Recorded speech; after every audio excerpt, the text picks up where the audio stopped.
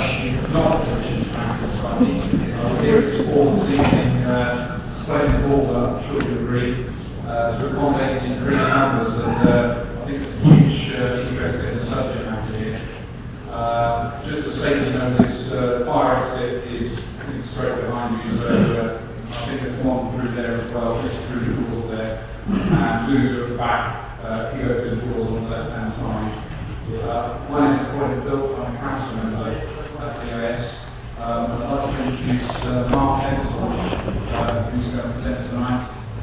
Mark joined the VOS in 1971, elected to Borough in 1984, and he's the past president of the society from 1997 to 2000, and is currently a vice president of the society.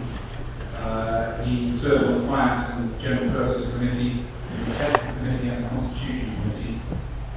Been involved with astronautics for a very long time, including at British Aerospace Space and the Communications Division, and involved at the University of Bristol, became a senior lecturer in astronautics, and then joined Reaction Engines, which is what he's going to talk to us tonight about, and of course science. So at the moment he's leaving Reaction Engines to set up his own business, and so I'd like to hand over to Mark. Mark. Right. Thank you, John.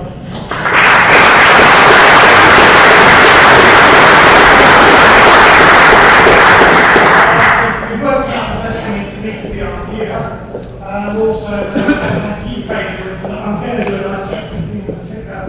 I did a talk last night with a different computer, so the trick is the wrong computer. Yes, what as Colin said, I'm now in the process of a very protracted gentle weaving for employment with Reaction Engines and starting up a company which I can hardly deny me. And then come to the reasons for that moving forward. What it does mean is that I know people on masterspace.com have got lots of burning questions about the details of what's going on with Reaction Engines. I can no longer speak on Reaction Engines, I'm no longer a director, I have a directorship, and in any case, all of things are very confidential. So you can ask as many questions if you like, I will also spend the room to answer them, because I'm not in a position to answer. Also, strictly speaking, now I can't really speak in the future of Skylon, which not that project. And anyway, having sort of, I was pressed by Mary, I've got to have a title for this talk. Knowing roughly what I'm going to say, I said, well, it's about the future of Skylon to do. On reflection, I really should call it the future with Skylon, because what I really want to look at this evening is Skylon's impact on astronauts generally. What will it mean when it comes into service? And also some of the issues that are related to that. So it is what was in the abstract, but it might not be quite what we would expect from the much. I'm also going to expect, except that you guys pretty much know what Skylon means. It's not going to be that this is Skylon. Just had a reminder for those of you who know but just can't quite remember. It's a space plane. It takes off from a runway, powers its orbit, and I mean orbit, not just a vertical come down, then can return on orbit and do a long landing and a long landing like to a shuttle. So all in one go, all in one stage. The reason you can do this is those engines, which of course are what Reaction Engines are about, the Sabre engines, that enable it to breathe air, then it's in the atmosphere all the way up to Mach 5, about 25, 26 kilometres. Not at fixed altitude, it sort of wobbles around and follows through transition. And the real thing about this, and it's difficult to get across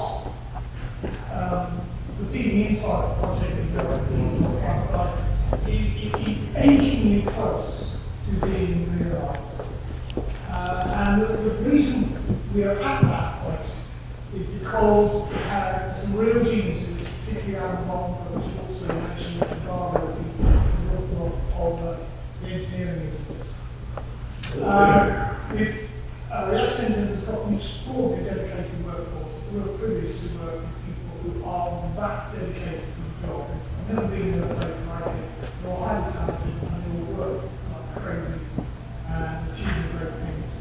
the other thing that's not forgetting is no Bucks, no Buck Rogers. We've had spectacular angel pilots. On the talk, you know, we don't have the rules on the flags, and you can't get more than 100,000, we can have 10 million. You can't get money for technology, drone or technology development. They have brought us to an absolutely unique point in that North Street. When the vehicle gets going, what we will have is 15 tons into the Earth orbit. In a payload grade that is 4.8 meters diameter. That's just a little bit bigger than the current sort of standard size. You still got a lot of 30 meters, but actually the logic there is trying to get payloads to squash up a bit because we have a trim problem with payloads too long, so CG moves too much. We're trying to keep this incentive payload to stitch themselves up.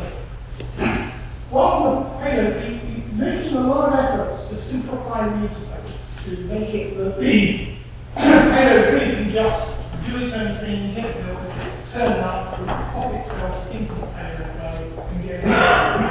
Because at the moment what happens is that payload and the launch vehicle interact, and it has to be analysed. So the whole problem of the launch analysis of the structure and the way the two work together.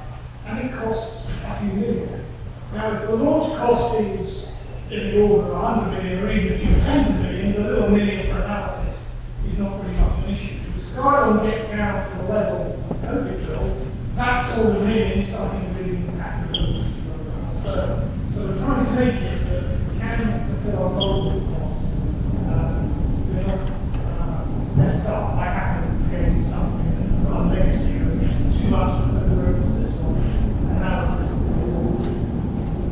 And of course, what you first think of as the advantage, the point of making something that can be useful, is that you get to make things a lot cheaper, get into space, and all the cost of reaching space is fundamentally what is holding back astronauts at home. The problem in the short term is it might not be quite as low as you might wish to. What we expect is that when it comes into operation, price that the operators of Skylon will charge will be a little bit below the best that you can currently get. So it will be the cheapest way, but maybe not by that much. The big difference is that at that price, the whole thing is economic. The person operating the launch vehicle gets his money back as a profit. The person who built Skylon and developed it gets his money back as a profit. The person making the spaceport gets their money back. So the big difference is not the price that the user is paying, is that the price the user is paying is now covering the cost of the launch, instead of being about half the cost of the launch and the taxpayer paying half. So there's a big fundamental change going on in terms of making space economic, even if there isn't that much change in the price. In the longer term, we would expect it to go down. This 10 million we keep have been banging around years ago, and you know about inflation. But I think we're also finding a way where Skylon might actually be cheaper than we used to before. So it's a very rough number, but in the long term, we could still be looking at $10 million for a launch. When we actually talk to people who look like they might be using Skylon, the first surprise is this actually doesn't bother them too much. Yes, they're running cheaper, and yes, it is the cheapest typically the one they use. But you've got to remember at the moment that people want satellites, they've already got an economic model that works with the price they're currently paying. Their problem is that they spend 300 million buying a satellite, now 100 million for the launch, and then they play Russian roulette. There's a 1 in 50, 1 in 60 chance that the payload can end up at the bottom of the Atlantic or the Pacific or somewhere where they can launch it, not in space. And then the problem is that they're making a satellite, a new launch has to be made, so it's years before you can then get your thing into operation, even if you come to launch it. It completely messes up the plan.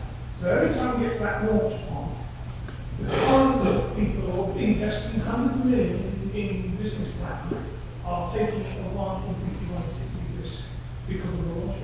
So they're far more interested in a more reliable system.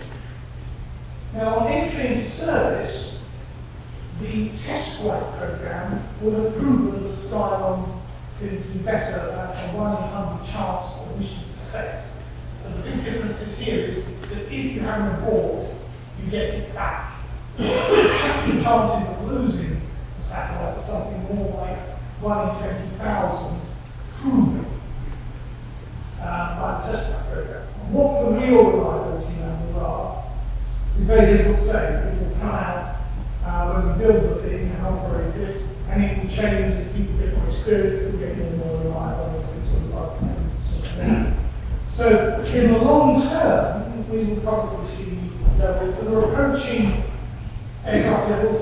It's never going to be civil airline level reliability, but it will be something that will probably be quite easily certifiable for public flights. The other thing that again is more important to people in the industry than you might imagine is the availability. Because at the moment, it is actually quite a constraint. You have to wait and plan the launches 3 years in advance while you get ready in the air. The Skylon is generally sitting in the hangar, and so even at the start, you should be able to launch within a few months' notice. And if you wanted to, if you set your operation up right, you could probably launch a Skylon in just a few hours. Well, a few hours of decision is to go back in orbit, a few hours later, it's in orbit. So overall, what we're doing is we're seeing Skylon as something that can move, getting into space closer, not all the way, but a lot closer to the way we're approaching of air travel. Now, you'll see that we keep coming up with this sort of short-term, long-term thing, and that actually is described in the requirements spec that has objectives to be achieved when it's in service and objectives to be achieved in mature operation. That sort of dual look actually ends up when you keep people thinking about stuff like what they said, like real. They then have two views on how it might be.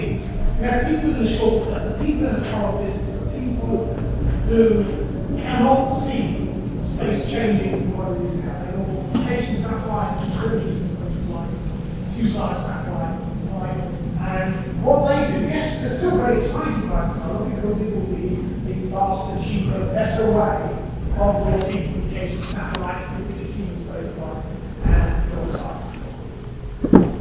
There's another group of people who say, hang on a second, this is disruptive technology, this is a game changer, this is going to change absolutely everything. We're not going to do the same. There are a huge area of exploitation and exploration. We're going to start realizing the vision of how space and humans in space are going to be. That was really how we thought about it in the 1950s and the 1960s. And people tend to fall into one camp or the other. They don't see a link between the either of some of the things, oh yeah, I'm going to my communication satellite cheaper and better, or I'm going to start conquering the universe. So which one is right? Are they both right? Is one right? Are they both wrong? Let's start by looking at the short term. This is a picture that with all the couples on the heart of any short term. Skylon launching this stage communication satellite with a usable upper stage. The usable upper stage we're seeing here is one of the old design, and the key point is that it, when it's finished the mission, it actually can come back and re-dock with the Skylon or can be brought back by the Skylon.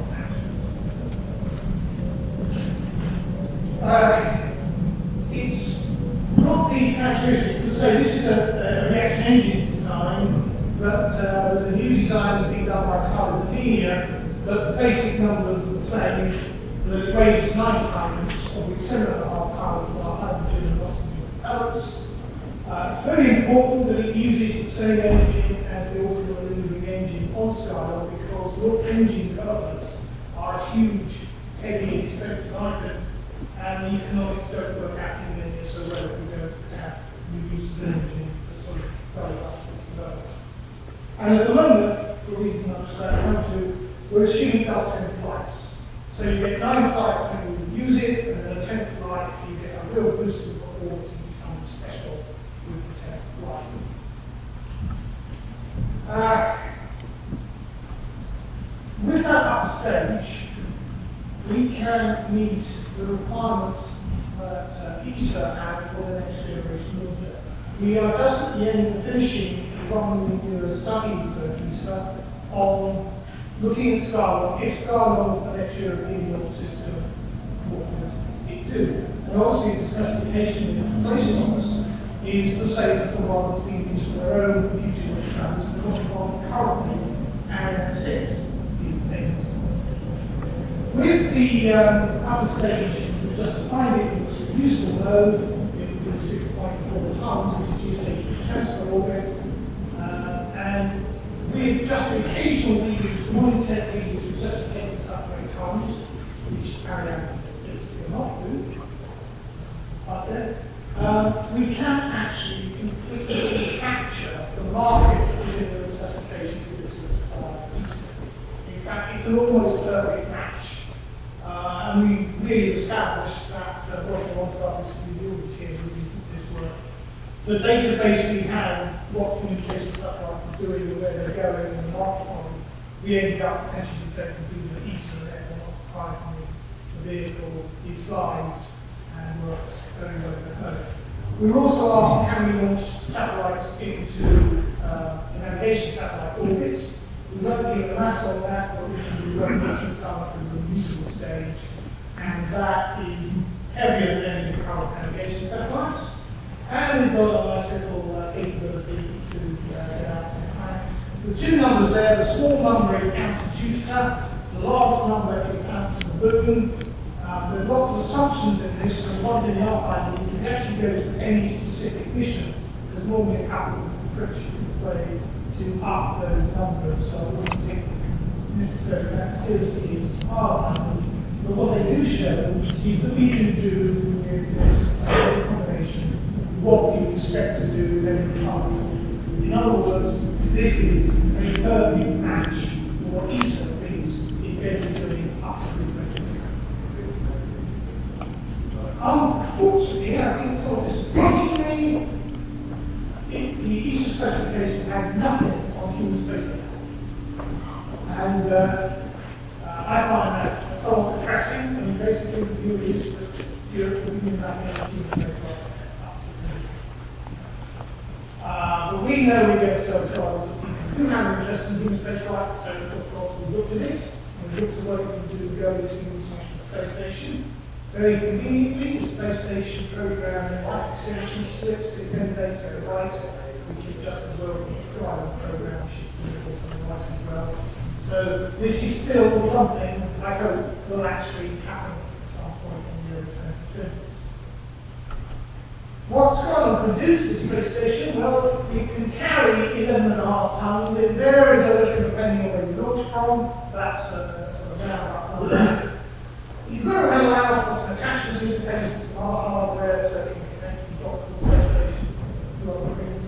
So what you can actually carry in terms of a module or a bit or something like that is 10.5 tons, which is very close to what the space shuttle used to deliver into the So essentially you're recovering the capability of the shuttle as well as shuttle mission. If you put a crew cargo module in the payload bay, we can deliver an exchange crew to 3, 4,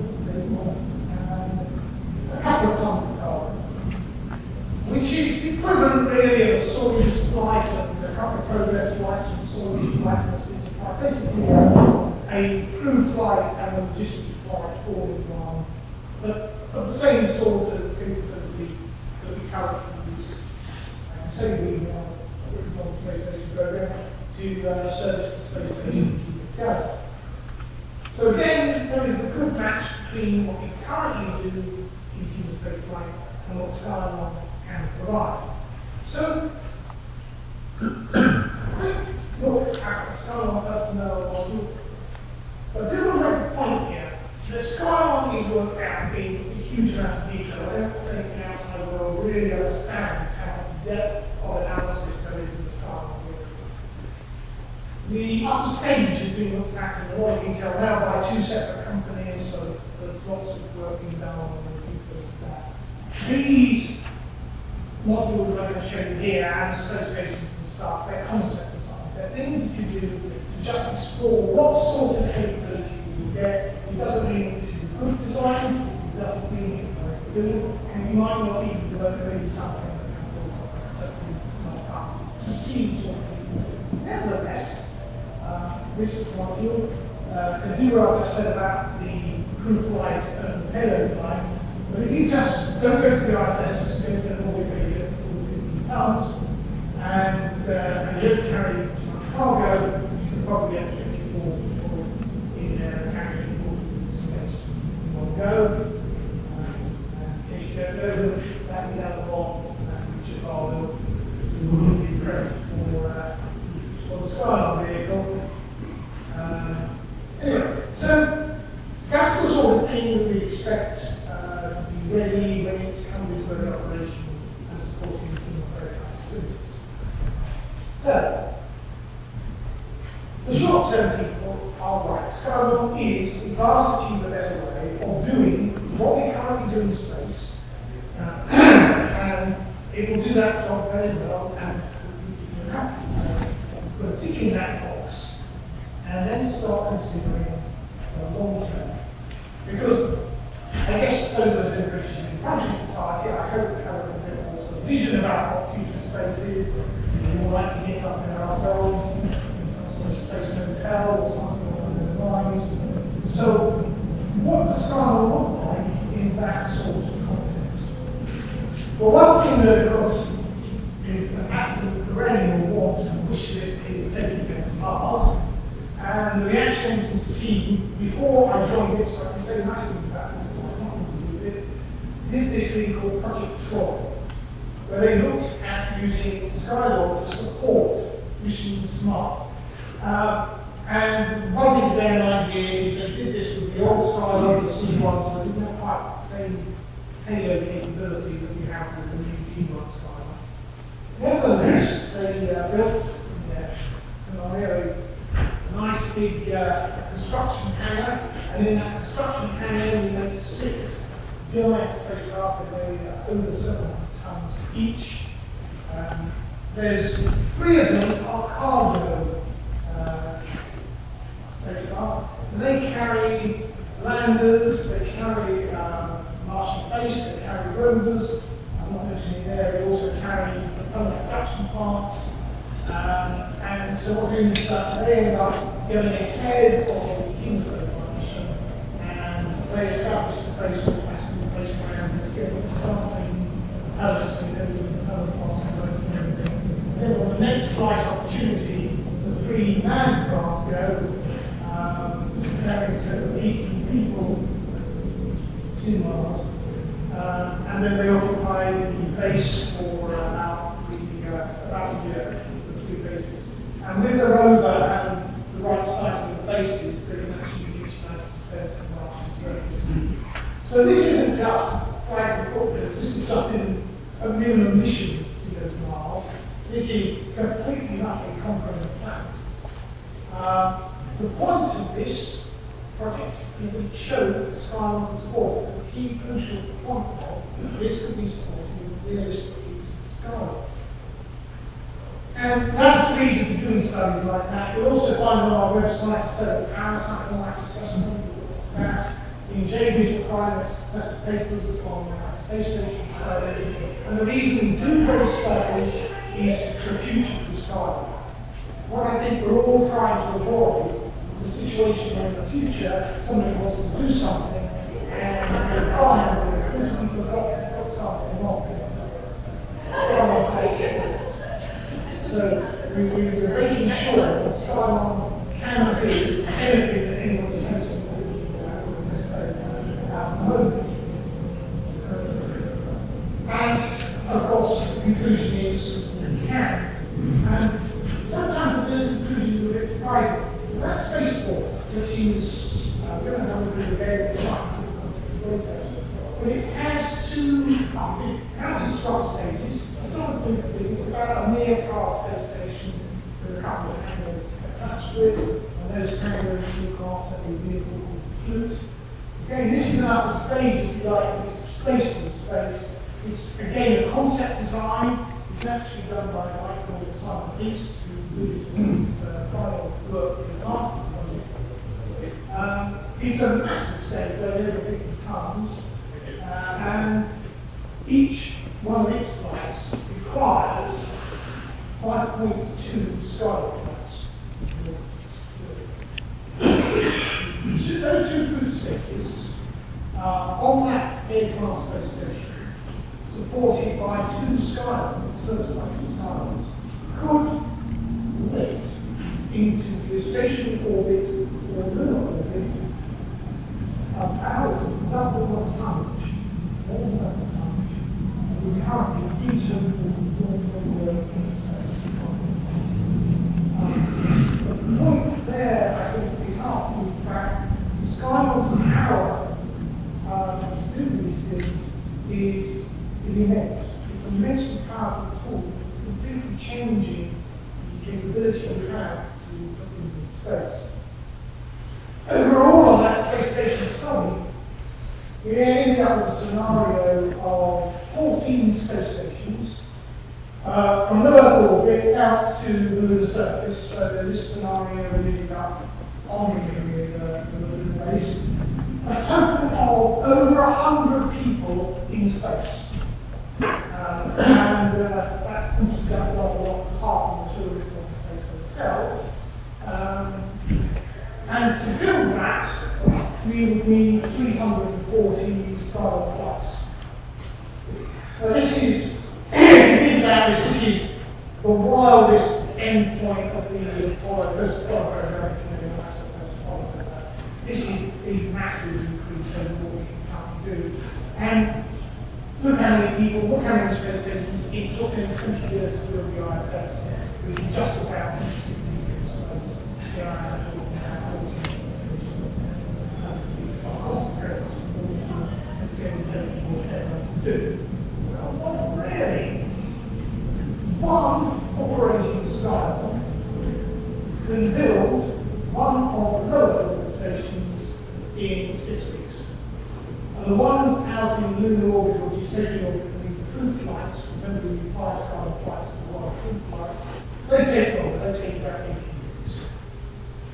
There's more than 200 flights, so one Skylon will run out of its flight lifetime, which is 200 flights. So you will need 2 Skylons to do this, and you probably have 2 Skylons in the food fleet for examples to use. But the point is, only one of them needs to be operating, flying twice a week, to build all that in less than 3.5 years. And I'm not cheating here, that 3.5 years actually includes the progressive number of servicing flights that because all these space stations need to be serviced and food exchange, and that's in that 3.5 years. And cost-wise, well, in the model, what I would say is you could look at in the early 2020s, maybe 1 to 2 billion for a lower orbit station, and up to 5 billion for the station that are in the service. I'm not going to keep it, this is not at $10 million a flight, these numbers actually approach $30 million per Skylon.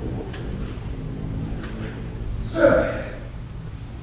I think I would argue that if you look at the sort of future of Skylon, it does actually fulfill the one as a sensible long-term vision about how we can change things. So both are happy, both are satisfied. The maybe one problem is that in doing this, do we still do something that stops this group of people doing their goals?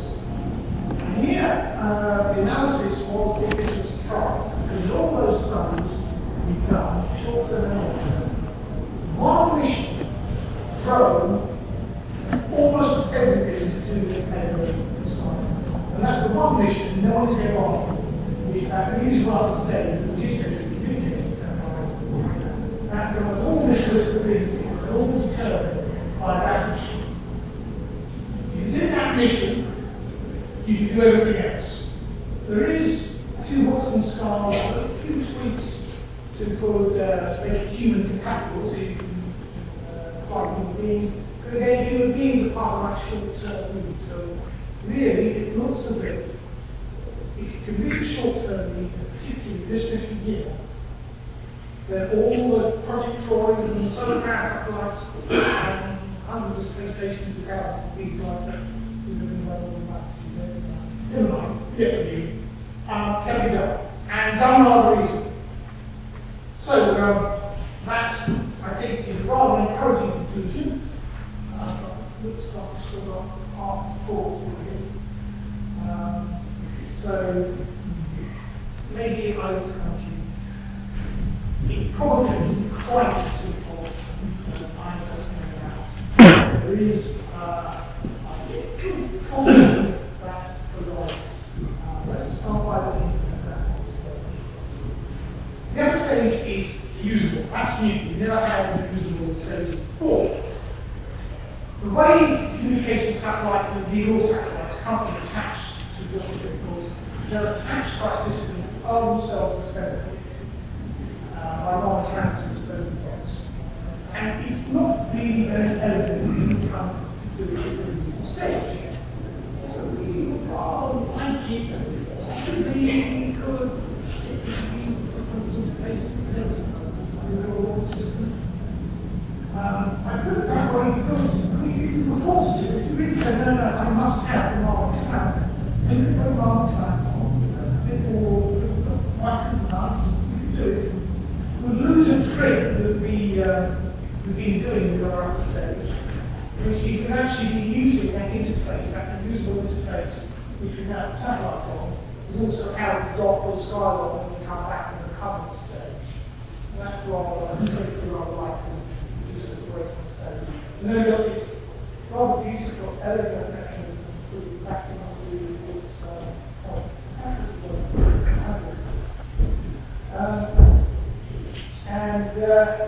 so again, from our point of view, it would be good if we could change our minds. And it sounds like a trivial thing, and in some ways I would say it is, but we've actually tried it out, and there is some resistance. So no, really do not want to change our current interface. But on a little carrot, a little plus side of the communication satellite device, if they add 5 to 10 kilograms of mass to our interface, they can make it properly done. They have all the guidance and action points so that they can be doctored. So it means that there becomes enough satellites who've got these things on the back to be doctored.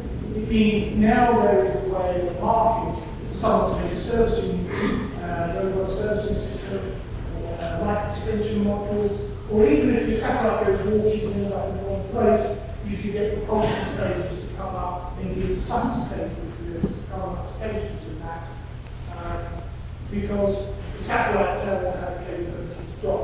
So there is that sort of promise of maybe some more wider infrastructure to support communication satellites. And whoops, we're starting to fall into that sort of long-term vision about space being much more complex capable place. Same sort of problem exists with that logistics model. I'm afraid that the plane can launch the crew and cargo at the same time. And that helps the economics and problems. To do that job properly, sometimes we have to want the big equipment racks that everywhere except for us with all the other applications to do equipment racks.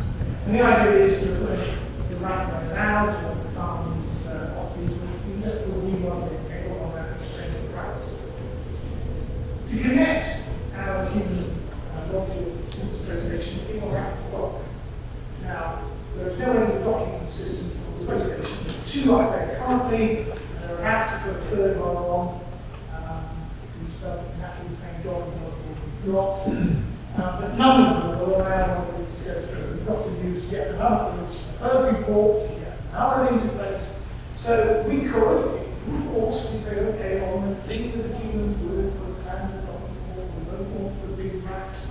And then have another system like Shuttle used to have a logistics model where you can put it on, and which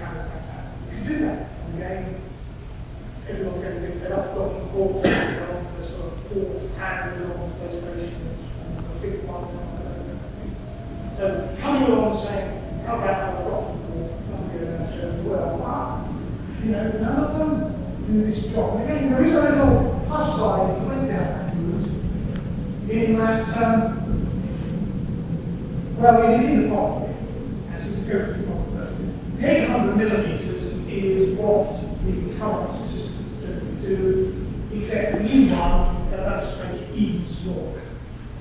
I think they're now fighting for the back again, but they got down to 600 millimetres as a whole. New, supposedly improved. What we're offering, what you'll see in the walls as an abstract, you can see it's quite easy to get through, and we can put racks through, and hopefully soon you can run a spacesuit through, because if you're in an American spacesuit, you cannot get through an 800 millimetre hole. You can do it in a Russian suit just, but you have to do something, you know, have to do a strong drive. They did it last on here to go into the spectral how often you can get on spectral. But I understand if you're not using this as well, there's the only thing you will do. This hatch, they've got another point too, that in the longer term, not every human being can get through an 800 millimetre hole either. So if we have a hatch, not only can we put the spacecraft, we can the racks and the spaces through, we can also make sure that everybody in the pocket can get through that hatch as well. Now, it may look like there's a big difference here. Actually, it's less than we think, just a matter of the way the range is. The ring size, where the seals are on the connection points, the 800 millimetre hatches, they're all about 1.2 metres in diameter. The ring for this one is less than 1.5 meters. So there's less than 30 centimetres difference in the actual ring size where the weight and the differences are. It's just about adding for a kit.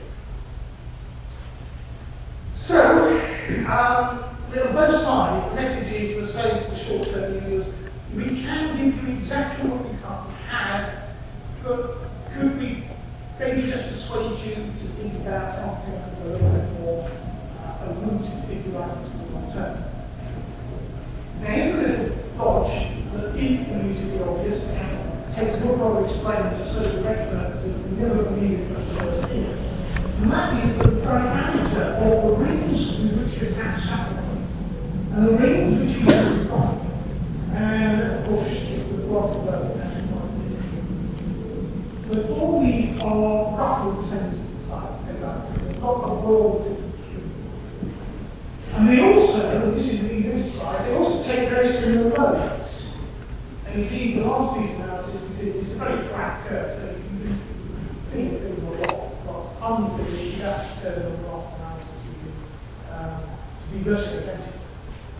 I wouldn't argue that to be the sharp example, but it shows the point that it's quite possible to have one standard that could cover both the payload attachment problem and the dot inversion problem. And that, in fact, if you've ever read our user manual, you will see there's a section in the payload manual describing something called the USIS, the Universal Space Interface Standard, which is what, if you have a spotted issue, is all through all the kit that we showed. Now, you see, since we wrote that user manual, we've progressed the concept all for one way because we now have a worker. And we have sort of sales pitch, and here comes the sales pitch. It's universal. All applications, that is, docking, burping, payload attachment, any type of connection, this standard covers. All users, whether it be rocket spacecraft, human spacecraft, commercial, military, civil government side, all of this, and all the time. Now, that's how that's why, actually, the all-time standard is the most important, and it's not a selling pitch, it's all. When you make big mechanical interfaces and they get established standards, you can never change them. If you get them wrong, it's too late to start with. There's a lot of arguments about whether the railway gauge is 4.5, 8, 4 or 8.5 inches. is the best railway gauge you could possibly have on the road. Many railways have been built with better railway gauges, which allow faster, smooth running trains, and they have been bricked up and replaced with 4-4 gauge, which you could practice the standard. Now, if you do with electrical standards, like the connections you have on a computer, those you can normally fade one out and fade one because you can put more work on the systems and spread the fade from the standards out. You cannot do that on big mechanical interfaces where you can only have one and they're being compared against you not having to. So this is what you can note. If you're doing a standard, and we are the generation who are doing this, whatever we end up using, a de facto standard will come out if you go around like or worse, still 7 de facto standards that are compatible. And that is what humanity will stuck with forever. We will never ever be able to change. So I think this is sort of this time we know what we're doing, we know consciously the second time we should be having. By space, again, this seems to slip through one. They do something that works for all applications. Again, when we get down and we get to Mars, we've got the same problems of connectivity. Now, if you haven't thought about it, if you've got to make it, there is no way a 80 centimetre guy to hold is a good way of getting on Mars. So, while we're at it, why don't we do it so that the interface works in a G environment as well as in a zero G environment. There's another sideline here, which again everyone seems to forget when they're designing these standards and indeed designing space generally, is that astronauts spend far more time in what they've designed in 1G doing training than they do when they walk. So they've got to be able to use 1G anyway, otherwise you can't train.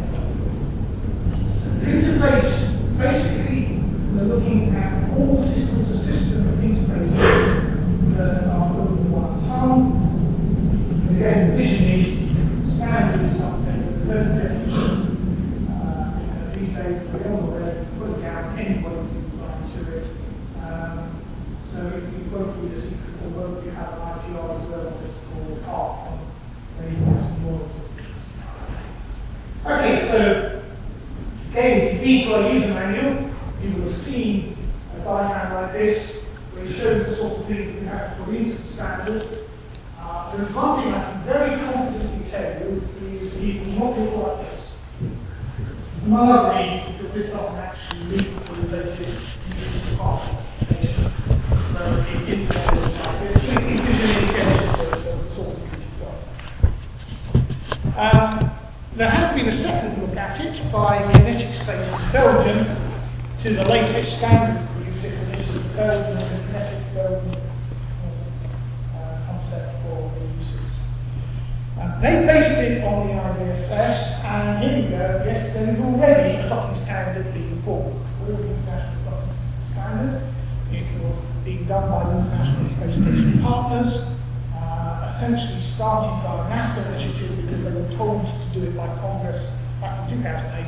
They were told, go and make sure there is an international docking standard so we can perform rescue missions to fucking help.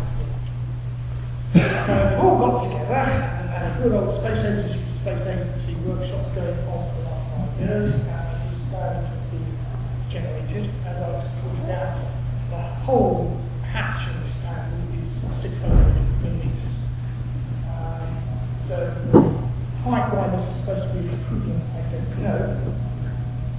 What's happened is that the Russians started a program to do their new human spacecraft interface, and are they going to use it? No, they've been on the board, they've made lots of input, they've insisted that their bits of kit are used here and here. Come the time they want to use it, they say, hell with that, we're going to stick with the code.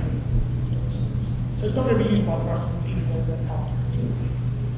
More embarrassingly is US Orion in December 2012 threw off the IVSS and now going to something special that Boeing have cooked up. I have no idea what it's like.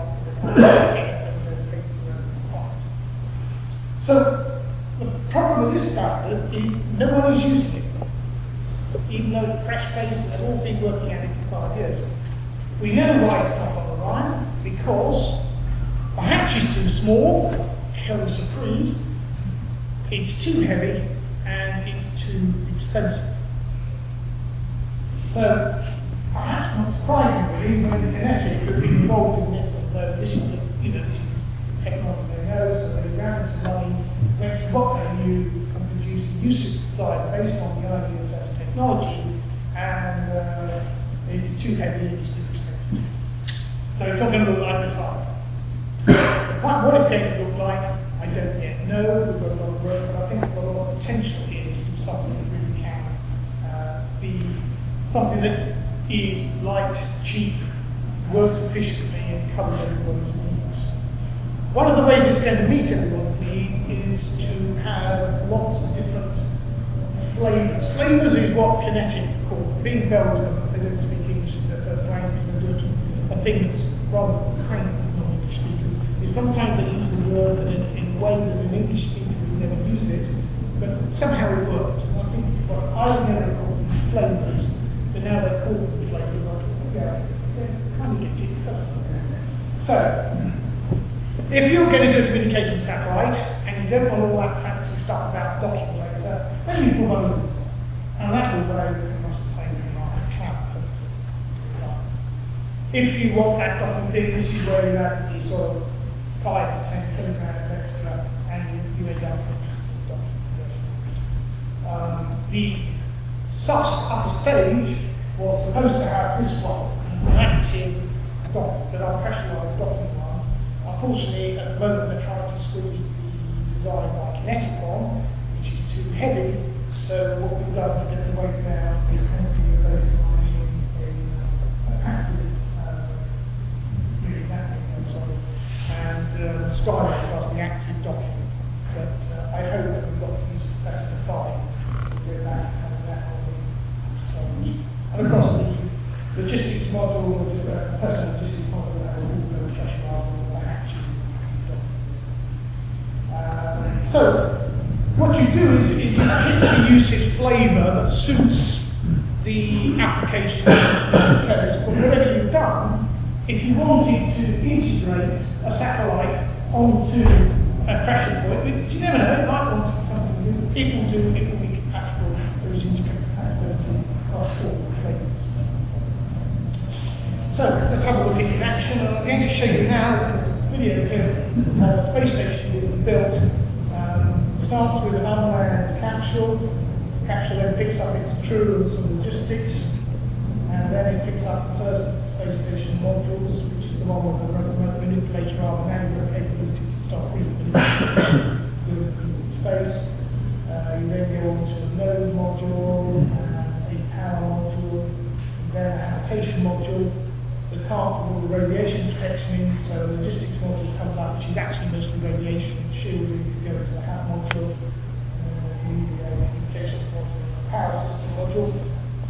And then you turn it into something by putting a laboratory in a space factory. And now we have a science space station in the beer class, 4 people, and what you have assumed, but notice that all the interconnections there reduces into one.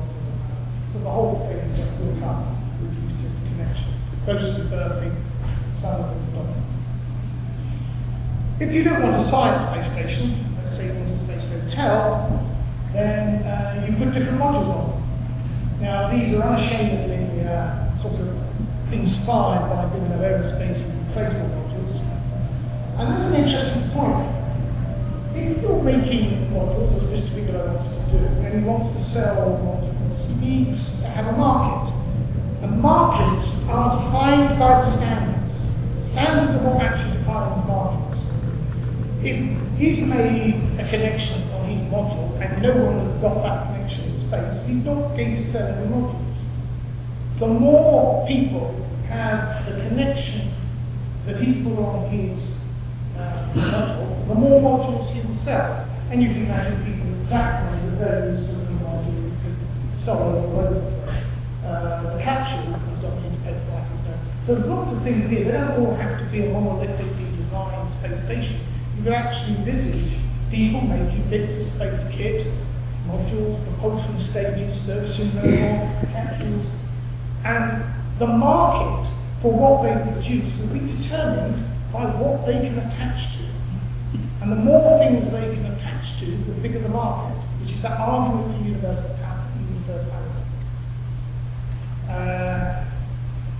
Go back to that spaceport with all that capability. Of course, there's a uses stuck on the stage, which is how it connects to its capability.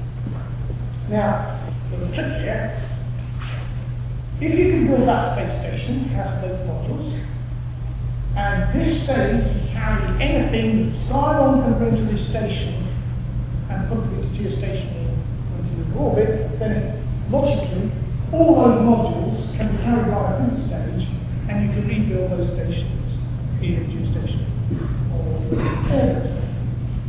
And nice little trick here is because all of those modules have got USIS ports on them already as part of their construction process, as it turns out, they're always there's a port going to the centre of gravity, so you can use that same port. And then, say you can build a geostationary space station. The wrinkle here is a big model for electronic gizmos to essentially start moving the Google servers and the big internet servers into orbit, where they could operate more efficiently, more securely, and also get their energy a little cheaper. So if the costs were right, that actually might be a good route for people like Google to consider. And we can also do one in lunar orbit, and you see there the food stage is sort of doing the job that Skylon does in low Earth orbit. Here is bringing a new logistics model to keep the station going. But what I looked at this point was to get onto the surface. I decided to try a route whereby you make the lunar base at this station. So the whole base is assembled, got up and running and working in lunar orbit on this lunar orbit station.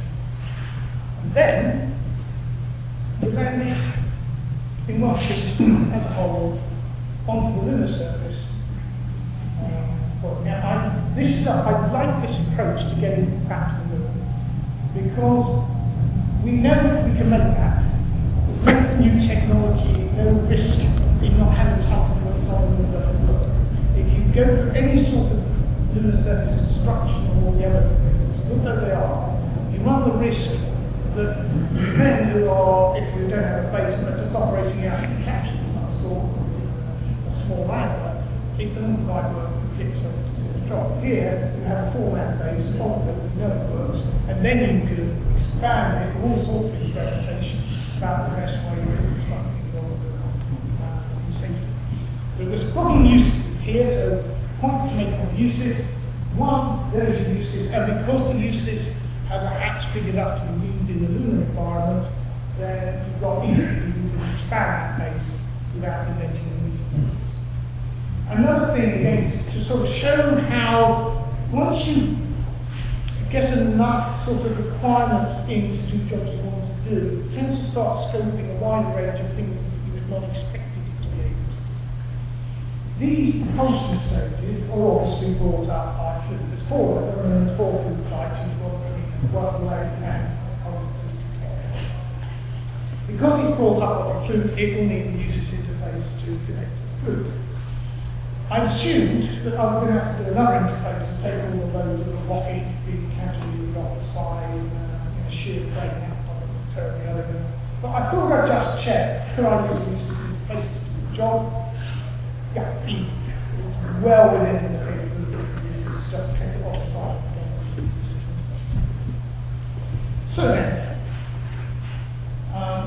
we conclude, we want a new space engine, we want the dreams of the 1950s.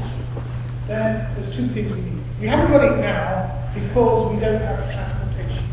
And I hope in my opinion to get through there's some convincing there that Skylon is going to be that transportation system. However, the other thing it needs is the interface. The interfaces in any infrastructure doing what we're currently doing needs systems to connect to each other in space. And none of these things are going to happen if there isn't the equivalent of 3.5.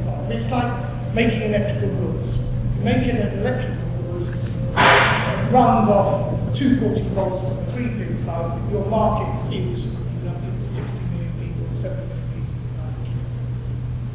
If you make something that runs off a USB port, your market is 7 billion people, because batteries are universal across the world. And it always applies. The more universal the interface, the bigger the market is for the things that use it. And therefore, the cheaper and better you get. So if we're going to get this sort of thing, we are going to have to get these interfaces sorted. And so, I would ask people who think the short-term view, please just be a little bit acceptance of a little bit of change in this interface point, because this is going to help them a little bit if they don't really buy into it. It's worth a little bit of pain, and it really is a little bit of pain, to get this sorted out. For the long-term people, the point is now, we've talked about it for more than half a century. With Skylon coming along, it's now time to put up or shut up. It's now time we're going to have to start looking. We're going to have to start looking at the details. We're going to have to start looking at realistically making these things happen. And that means you're going to have a little bit of me, because however you think about it, any one of these new activities are going to need to sort out their interfaces with the rest of the world, launch vehicles, and the other systems. So both people are now going to start just shifting their ground a little bit. The final message here is that Skylon isn't just going to happen. There's still, as the saying goes, many a slip twixt cup and lip, and we're not there yet. It's not just going to happen. One of the things that really, in my old age, really annoyed me is when you get asked, journalists ask some public, what will space be like in 50 years? And they say a bunch of things, all of which are probably technically possible. Do they get off their butts and make it happen? No, and then 50 years later you wonder why none of the post-war happened, because no one did it. So it's going to take people to actually actively support Skylon in the way that the current investors and the people working on the have. And I believe many more of them, a few less people in this, and then they might be able to make it happen. The same is true of the use of systems. I hope we're all thinking, oh, wonderful idea. That's going to happen, isn't it? It won't happen if no one flips off their part and makes it happen. And since I'm the one shouting about it, you need people to make it happen. And this is why I'm moving the action into forward. I'm still going to be working for them part-time, but I need more time and I need independence to try and make this standard become a reality. So that's the magic of why, and I know there's been all sorts of speculation on NASA Space Flight about what the infrastructure project is, and talk of giant space stations and everything, but if only, I'm afraid it's far more boring and embarrassing than just trying to establish a standard that will work across the infrastructure in the way I've just described, because, as you probably gathered, I passionately believe it's so important to making the future of space happen. With that, I say thank you very much for your attention.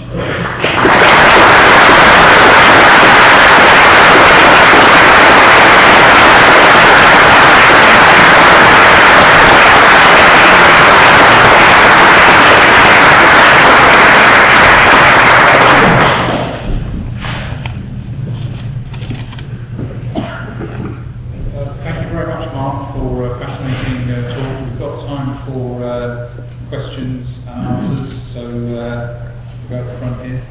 Just at the end, you mentioned European policy. Right, so I'm going to repeat questions so that they're picked up by the camera. Ask, can I elaborate on European fighting? I think for diplomatic reasons, I better leave it at that. We do have evidence. Very patient.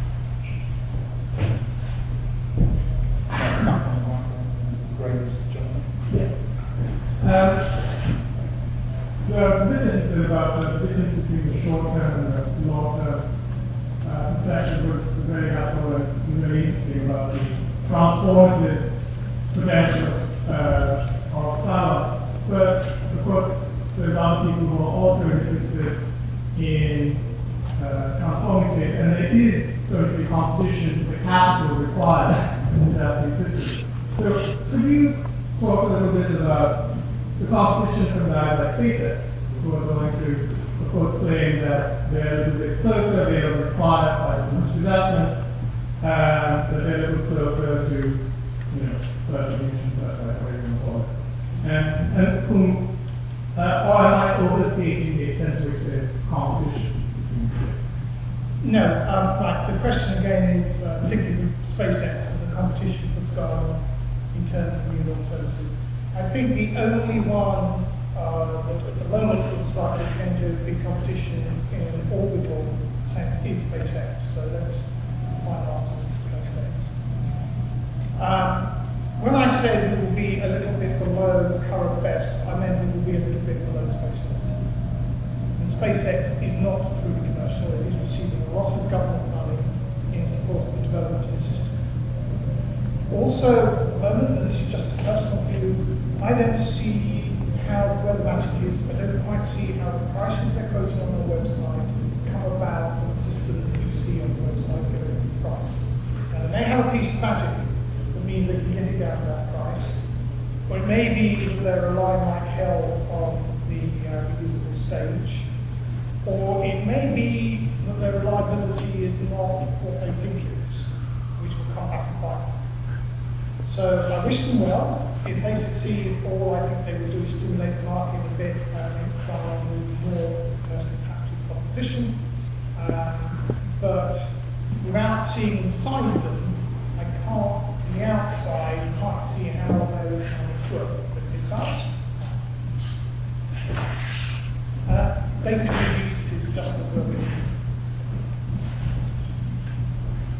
One of the implications of what I was saying is that one of the drivers perhaps for the long-term exploration was the fact that space agency budgets need increase, which was really a cost of getting into orbit increases, more of changing the proportion of existing money we put into the development of life development, whatever. I think so. In the post-ISS space station stuff, the costs there are well below the sort of budgets that the ISS is. So just to keep the ISS going is estimated to cost, I think the US figure I remember is $5 billion. Well, for $5 billion, you could have 5 science stations and more than that capability. So I do think there will be a change in the way things are going. I really can't see the future well enough to say for definite space agencies will wither away, or the space agencies will grow, or the space agencies will stay as they are. I really can't see the future. I can see options within those futures.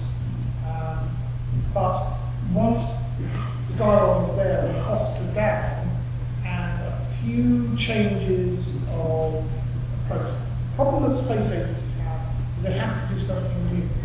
The whole trick of those space stations was you keep multiplying and build the same modules in production. Let me now elaborate on that a bit, because it might not quite answer the question, but I think it points to the world we have to get into. I do not believe that space systems are going to get cheap to develop. If anything, the history of things like aircraft show that as you use things more, you actually invest more in the development to make them better, because you want the efficiency. Not an airline, you invest huge amounts to get a few percent extra. You can get an airline a lot cheaper to develop. Another example of cars, a modern car you buy will cost, if you do it from scratch, about $8 billion to develop. Where you can develop a car for a lot cheaper than that, but you wouldn't sell it against the guy who's invested $1 billion.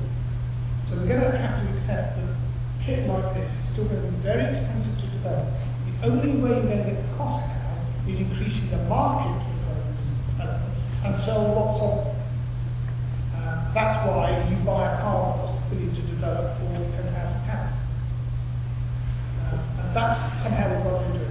And at the moment, the space agency culture, because they're essentially research agencies, is they don't repeat build things because that's not developing new technology. You actually see decisions made success when they made decisions to do things a certain way because it was different from the way they'd done it before, not because it was the best way of doing it. I've diverted your question a little there, but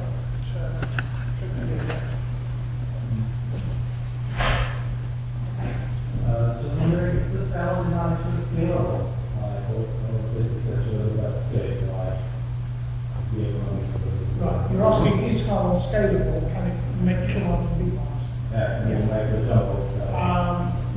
The problem, again, I just alluded to, if there were a massive, huge market for space transportation, and I mean thousands of times bigger than it is currently, then you could afford to develop specialist, small and big vehicles.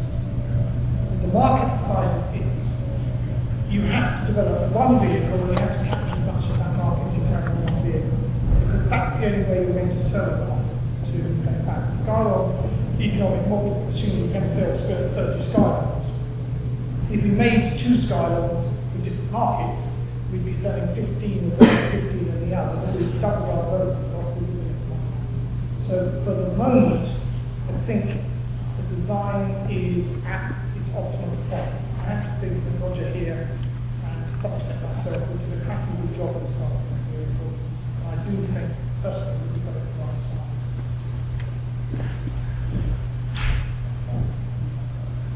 Fascinating presentation, thank you. I've got loads of questions, but I'm only going to ask one.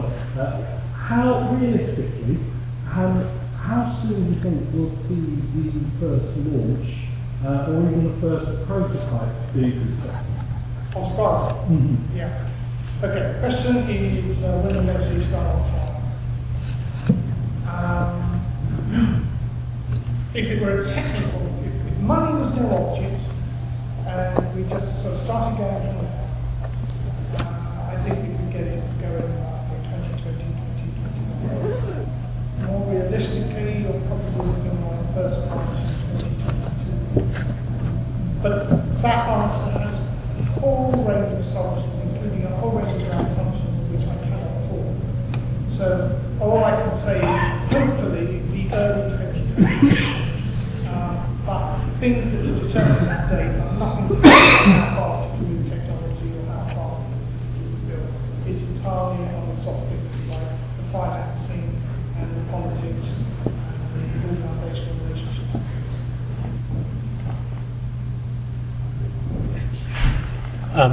Regarding the USIS docking mechanism, does that standard include standards for connecting power and networks and other things, or is it purely a physical standard? Right.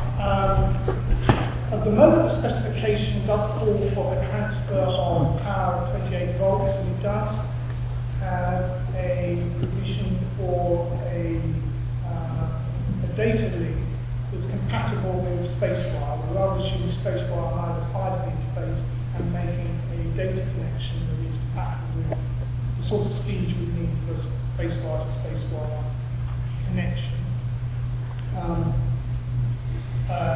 Connecticut come up with some good ideas for some additional power interfaces, like a power interface that allows you to power up the other guy's uses and control the other guy's uses in case he's a completely dead spacecraft. What they've said about is you've got a completely dead spacecraft connected to you, you want to get rid of it, but because it's completely dead, it's clinging on and you can't get rid of it. So we're looking at maybe putting interfaces and power up and get rid of it. So it will include that. Whether it will include propellant location ports, I think it might.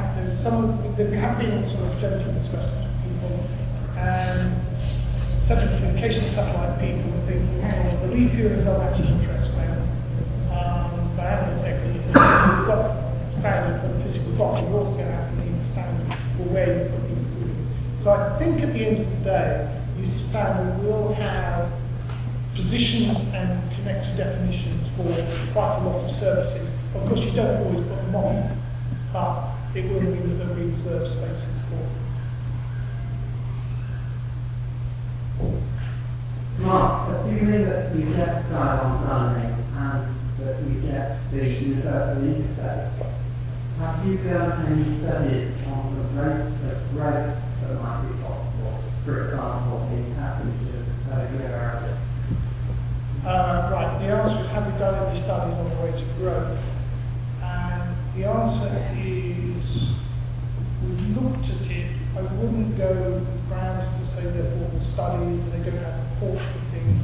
Partly because it's very difficult to spot the limits. I hope I've given you a bit of an impression when I come to these things like the space station study. What I did was build up, this is what I want, and then I went back and said, okay, how many tens of Skylon do I need to build it? And then got to the answer, why? And, oh right, that's right. So the way we've been doing it is saying what the customer wants to do, looking at what the customer wants to do, and then we discover that, in fact, we haven't yet really pushed Skylon apart, and so perhaps that's why we want to do that.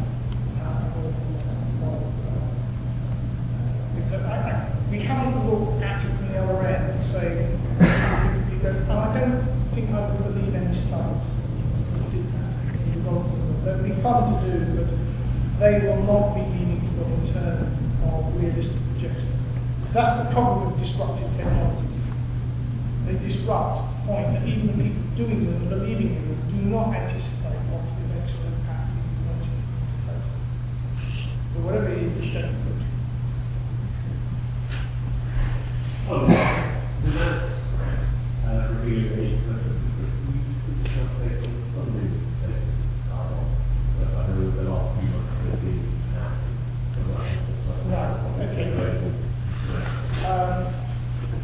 What is being funded is reaction engines. Reaction engines is only making the engine. And any Skylon work is done as part of the Sabre engine work in order to have a target customer for the engine that we're to be developing.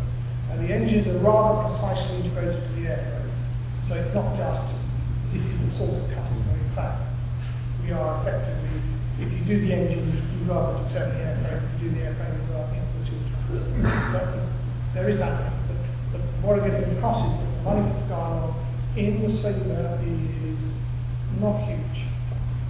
We're waiting for what I think the investment will come once there is a credible way of spending it. We're going to have a team ready to do the airplane big enough to do that part of the car. The Sabre engine is got an 8 million kick-off fund for the next phase from the Space Agency, which has just kicked off. 8 million euros, half of it is ESA money, by which we mean British government money, to be clear on that. After ESA was taken in its cut, which was large, and private. And that private money is already being raised. The second major part of phase 3, and the point of phase 3, we are now designing the engine. We're not doing technology development anymore, we're designing an engine. And that total bill runs between 240 and 360 million pounds, depending on what the final goal at that stage is. The government has now 60 million towards that. The remainder is commercial confidential status. That's as far as I know.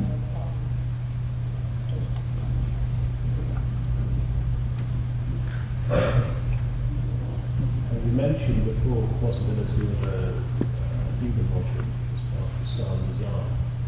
What do you perceive as the challenges of getting Skylon certified commercial or a sort of environment that's military people? So the question is on the certification of Skylon and how far can we go? At the moment, CAA has got a team of 10 people preparing the rules for certified space planes, of which Skylon is optimistic on. They are also looking at some of the tourism space planes as well. Rules for vehicles that go into space are being established by the CAA as we speak, and we are supporting that process. At the moment, they are looking like it is, we can't really tell precisely what they're going to come up with, particularly as now the minister's got involved, they can't tell us what they're talking about. Reading the rules, I think they've been very sensible, and I think we're going to have a set of good that will then leave us with something, the processes we would have to go through to do it. I don't see a problem with that, and it is being done, it is being addressed. I mean, we've got to address it early. We can't build something and then try to certify it afterwards, because certification is something that's fundamental to the whole process of design and how to do the job. One would assume it's not just the CAA, but the JAA, the FAA. This is presumably a global conversation as opposed to a British conversation. The situation is that, you're right, all these agencies are close buddies of one another to a degree I don't appreciate it. They really are in each other's pockets, in each other's bed.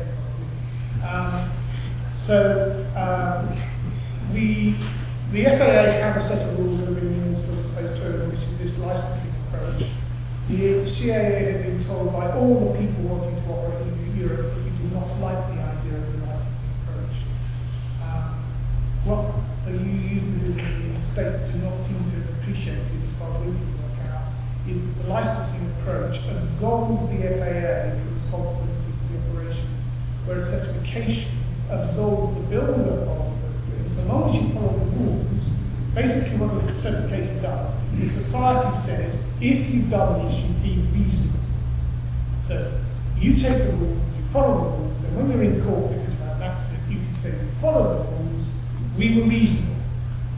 If you haven't got a certified product, you've got to demonstrate in court that you were reasonable from first principles, and given the likely lawyers on the other side, that's probably difficult. So we think it's in our interest that they are certified. The reason the CAA are doing it is because the British government are very keen on space, they're keen. I never thought I'd say this. The British government are actually visionaries in this field, and they actually say, come on, we want this, we want the economic benefit of this, CAA will get on with it. Because EASA, the European overall archery one, is a new organisation, it's fighting like mad just to cover its current remit. It's aware of what we're doing, it's sending observers, and the idea is that the CAA work will then follow on at least to a wider European role when they're finished, because they will know now, and they know what the CAA is doing, the CAA understands.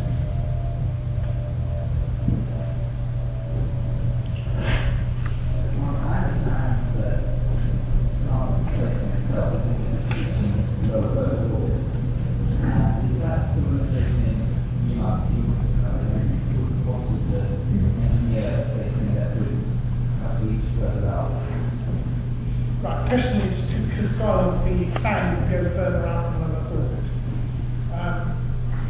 What you have to appreciate is that reaching lower orbit is phenomenally difficult to do. The energy needed to reach lower orbit is half the total energy it would take to use.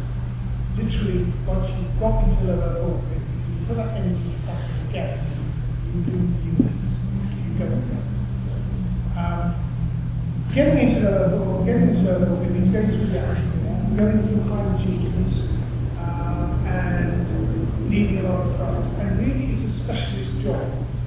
And the best route thereafter is to have different specialist vehicles right through the stage to then do the job once you're in lower orbit, done it, made it into space, now give me a specialist space vehicle to then check me out where I want to go. Skylon is right on the edge of technical capability. Most people who try this fail because it's too difficult, and you will find people who quite honestly have believed that it's impossible to make something so difficult. I think just at the moment, if we can get to lower orbit and that's the best we can do at the moment. And I think if you could do better, what you could do is you could turn Skylon into a more robust, better payload action. You wouldn't try and make it go to higher orbit. It was always going to be better to have a specialist spacecraft to do the higher orbits.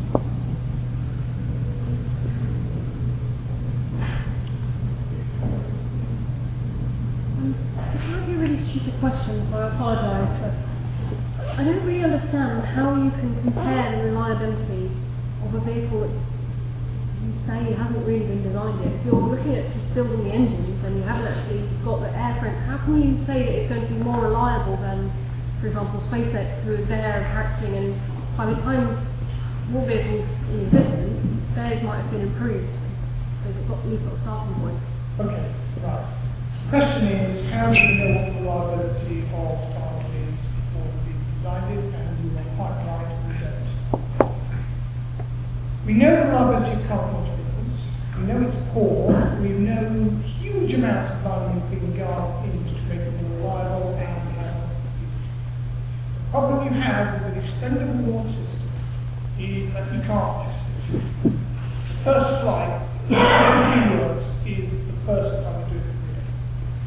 And if you know your infant mortality curve or your bathtub curve, your reliable analysis, you know when a thing is first made, its reliability is rubbish. That's why you never fly on an aeroplane on the first flight.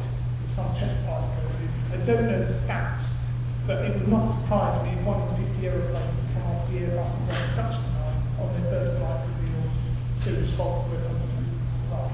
It's just that the launch vehicle environment, you find out because this is the bottom of the ocean, not because the test pilot goes out and the other thing is that doesn't work. The one test pilot actually took it off the aircraft and controlled the reverse. And learned to fly a plane in reverse to bring it back down there. So any expendable vehicle, history tells you cannot be made that well. The reason I worry about SpaceX is because there is parametrics that tell you how much you invest in testing versus the reliability you get out of the system.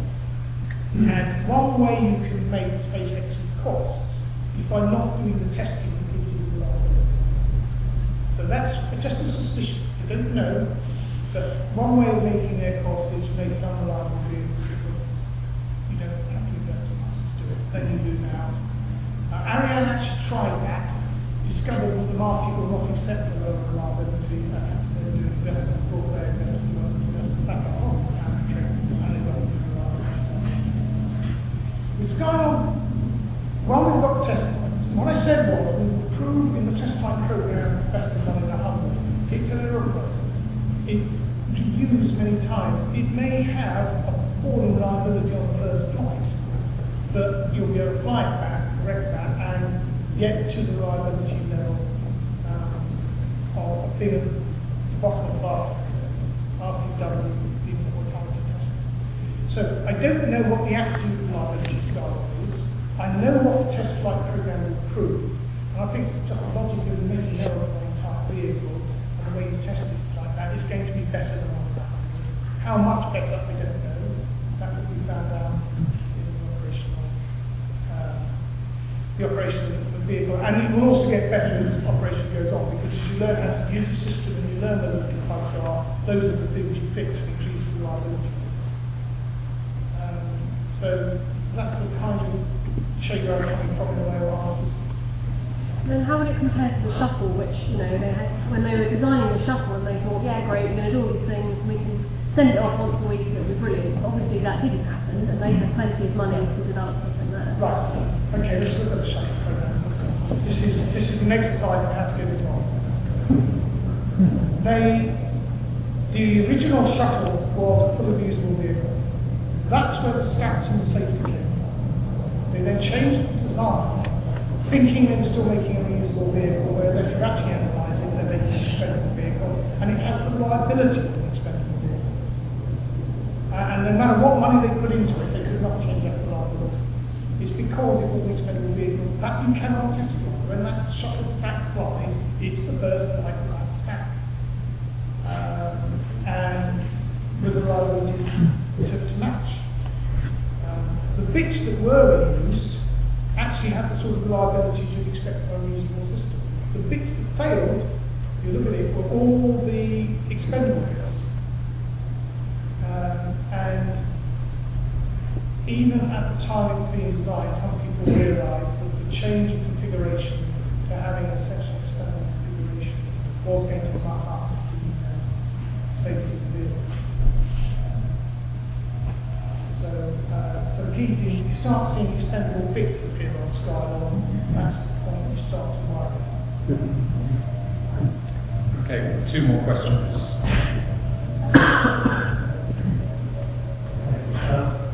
The producers interface, as the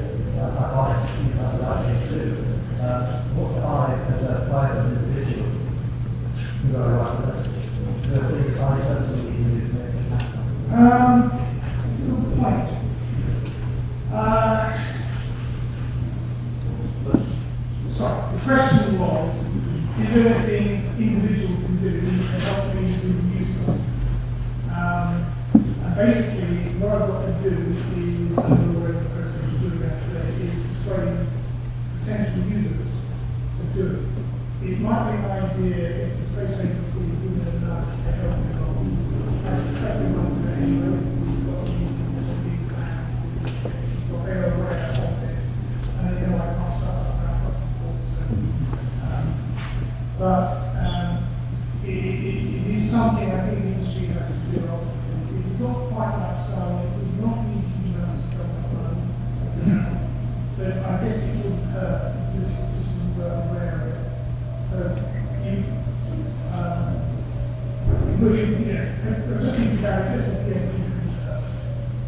And by the way, the trick is if you write to the SpaceX, to the civil service, if you write to your MP, the minister has to reply. It's actually written by the same person, but you do get the signature on the bottom.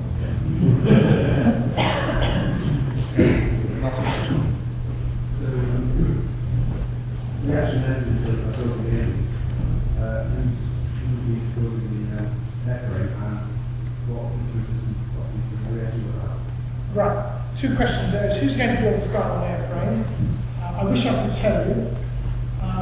It is not yet signed, sealed, and now. So I can't answer the question. But it is an obvious issue and it is being addressed. Second question was on what heat resistance. We need less than the shuttle. So we've got a different protection system. We've actually got a high temperature glass that's being forced to the sleeping fibers. It was in the early 1990s an existing material that we could go with actually the same stuff here on the colour as a company. That company no longer exists. So we happened to invest in the inventing of such a material from scratch because we know roughly how to do it. But the material didn't exist. It will exist again. And that would be the material. And that's why Skylon is the colour it is. It isn't sexy PR. It is essentially a dull red and black material.